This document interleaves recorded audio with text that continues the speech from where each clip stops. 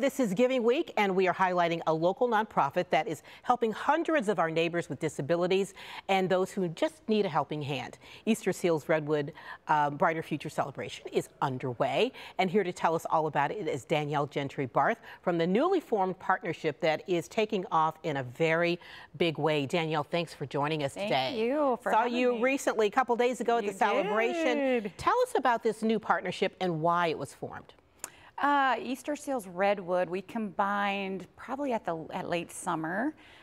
Both organizations have served people with disabilities for years. Yes. Actually, Easter Seals has been serving folks with disabilities for over 100 years, and Redwood is approaching their 70th anniversary. So, you know, I think we in this community are seeing a lot of coming together of organizations post-pandemic. And one of the things that we were looking closely at is services for people with disabilities. We have known a number of families that have lived on either side of the river and couldn't access the resources they needed because of the bridge and the river. And we felt like the bridge should be a bridge, not a barrier. So we started conversations about how to better serve and make sure people in our community have what they need to reach purpose and their highest level. And both boards decided that a combination made a lot of sense for the people in our community. It does make sense. Yeah. And maybe more organizations will do that now because you're taking the lead in that. Well, we were fortunate, Pete and I, fortunate to be part of a celebration on Tuesday. And we're going to show some pictures from that. It was just wonderful, so joyous, so inspirational.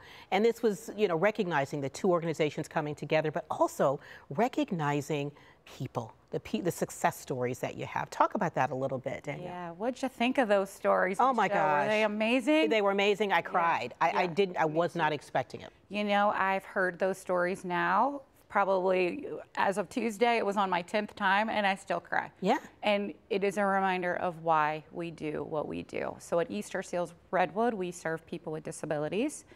We serve veterans who need resources to connect to employment. And we serve people living in poverty who are trying to make a better life for themselves and find their way out of that situation. And we had those three stories all represented on Tuesday. Yeah, and it's awesome. And the half-hour program on those people featured last night, right? And we're going to have the program featured again on Sunday right here in WCPO 9 at 1:30. 1:30, yes. So we're very excited about that. And as we mentioned, this is Giving Week. And so if people want to help out, if they want to help support what you're doing, where can they go? I hope they will help out. We're always looking for support. The easiest way is to go to eastersealsredwood.org and you will find everything you need there. Awesome. Yeah. That is just awesome. And again, that program airs again Sunday at 1:30.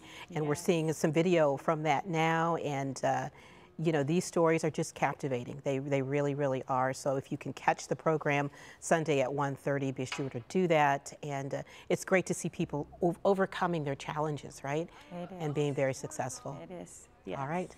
Danielle, thanks so much for joining us. We really appreciate it. Me. All right.